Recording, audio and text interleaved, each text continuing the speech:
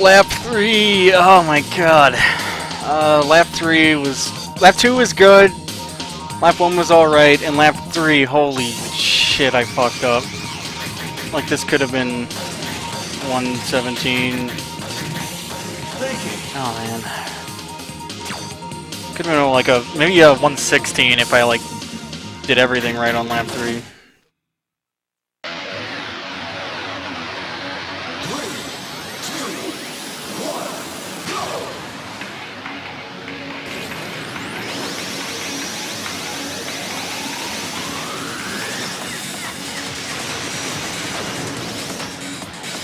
I found doing the rail side later, like a bit after the boost ends, you'll exit with a lot more speed, which is pretty standard, but it's surprisingly significant how much time that could save.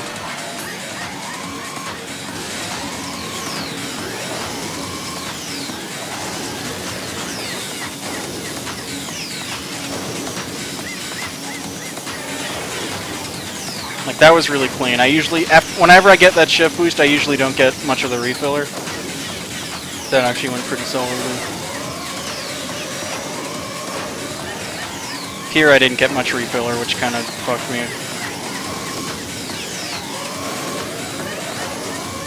And then, bam, like, tiny shift boost, baby shift boost, and that's not.